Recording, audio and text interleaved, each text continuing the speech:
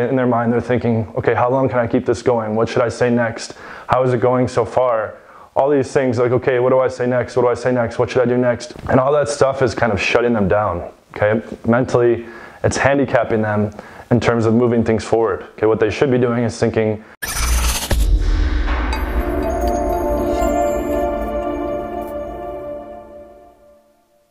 hey everybody, John Anthony here from John Anthony Lifestyle, and today I want to cover 5 big beginner mistakes that guys make with women.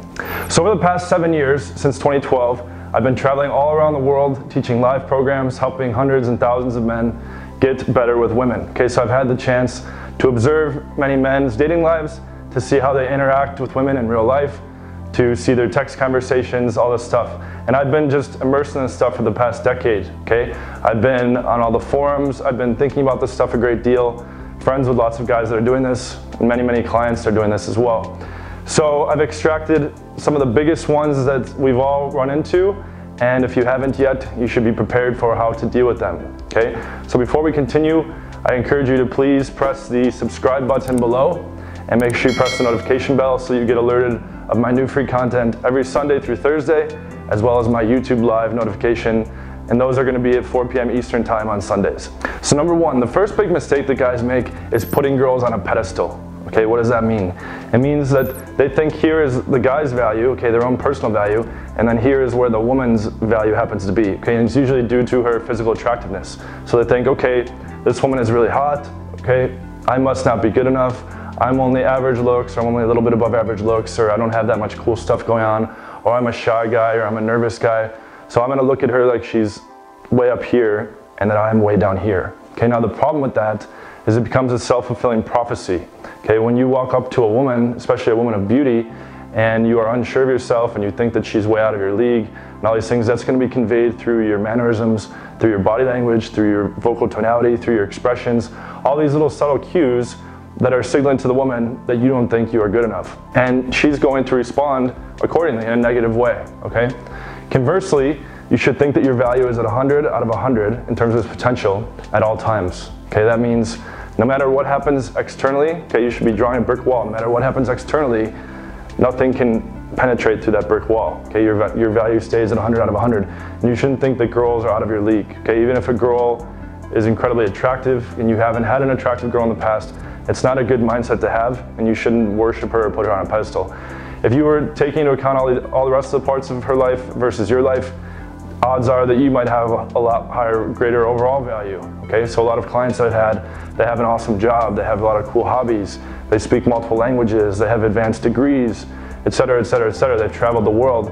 And a lot of these super pretty girls, okay, maybe she didn't go to college, maybe she's a single mom, maybe she hasn't traveled anywhere outside of her home city or her hometown. Okay, maybe this drunk 21-year-old that's dancing out at the bar with a little outfit on maybe doesn't deserve to be worshipped in the way that a lot of guys are worshiping her. Okay, so stop putting girls on a pedestal and stop placing their perceived value at a much higher level than yours. That's number 1. Number 2, don't make approaching a big deal. Okay, when I talk about approaching, I'm talking about walking up to a stranger and starting a conversation. Lots of guys think, what if she has a boyfriend? What if she doesn't like me? What if I'm not her type? What if other people see and it's embarrassing? What if she rejects me? How am I going to feel about myself? What are others going to think if she rejects me? Etc., etc., etc. All this negative self-talk, and guys make it too big of a deal about walking up to a stranger and approaching her. Okay, if it's during the daytime, it's very easy to just stop a girl and say, hey, I wanted to meet you, what's your name? During a nightclub or bar scenario, I use the same opener. I say, hi, I wanted to meet you, what's your name? The way to fix this one is to follow something called the 3-second rule. The way this works is you see a girl you want to talk to, and you give yourself no more than 3 seconds to go in and talk to her. Okay, so this is gonna stop all the negative self-talk, it's gonna stop all your fear.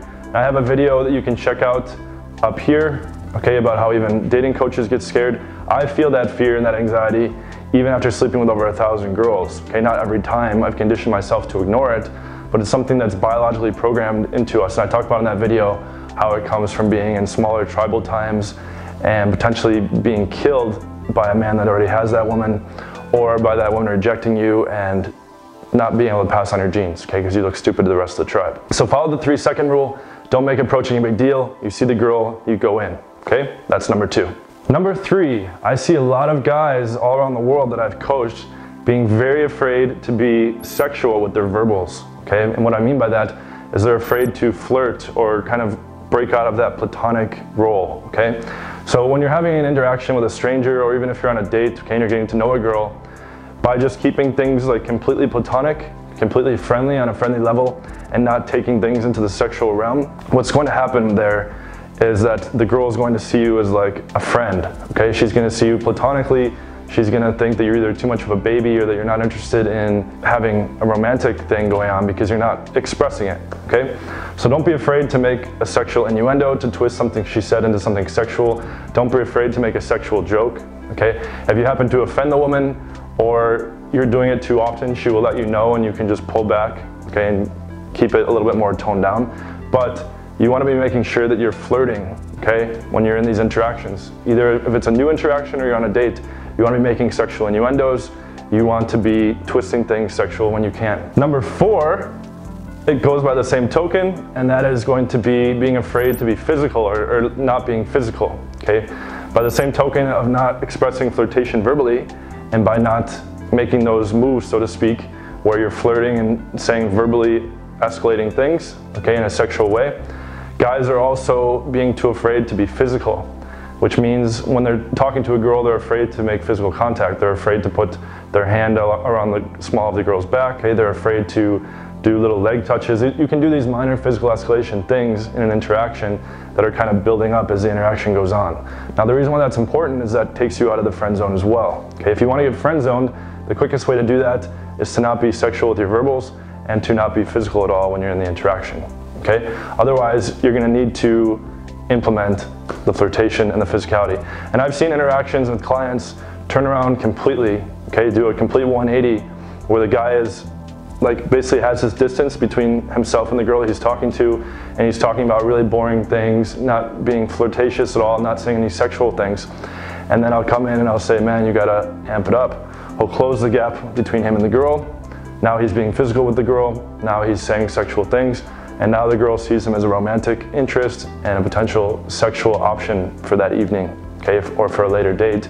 And the whole game changes, okay? So those are really important lessons the beginners need to learn. And lastly, number 5, not moving things forward is another big mistake that guys are making, okay? And what I mean by that is lots of guys are having conversations that lead to nowhere, okay? So they get into the interaction, they've gotten past the open, they've done the approach, and they say, okay, in their mind they're thinking, okay, how long can I keep this going? What should I say next? How is it going so far? All these things like, okay, what do I say next? What do I say next? What should I do next? And all that stuff is kind of shutting them down, okay? Mentally, it's handicapping them in terms of moving things forward. Okay, what they should be doing is thinking, how can I move this girl away from her friends at the nightclub? How can I get into a makeout with this girl? Okay, you want to be progressing things either that you're taking her home in a particular situation, or that you're building things up so that you can set up a date at a future time. And when you're setting up the date for a future time, basically you're just building the interaction, so you set up a frame, as it's called. So you're setting up an exact day, time, and location, and you want to be moving things forward in that direction. I can't go over all the details in this video about how you should be moving each interaction forward and all the specifics, but the rest of the videos on my channel go through that stuff extensively about how you should be running a night game interaction, how you should be running a daytime interaction, all that stuff, okay? I'll put the link up here for how to run a night game interaction so that you will know what to do at bars and clubs. Make sure you watch that. And other than that, those are the 5 things. So don't put women on a pedestal. Don't make the approach a big deal. Don't be afraid to be sexually flirtatious, okay? Don't be afraid to have physicality, okay, with the girl so that you're not friend zoned. And then don't have conversations that lead to nowhere, meaning that you should move things forward. Thank you guys so much for tuning in. I hope it was very helpful for you. And as always, if this was helpful, press the like button below. Also make sure to subscribe if you have not yet subscribed, and press the notification bell. That will alert you of my 5 free new videos every Sunday through Thursday each week, as well as my YouTube live stream every Sunday at 4 p.m. Eastern Time, okay? And on the live stream, that will be your chance to ask me anything. It goes for about 2 to 3 hours. You can ask me any kind of questions you want about pickup and game and seduction, and I will also help with any subject matter and situation that you guys have going on. That's your chance to interact with me directly. So thanks again for watching. This is John Anthony, and take care. Thank you.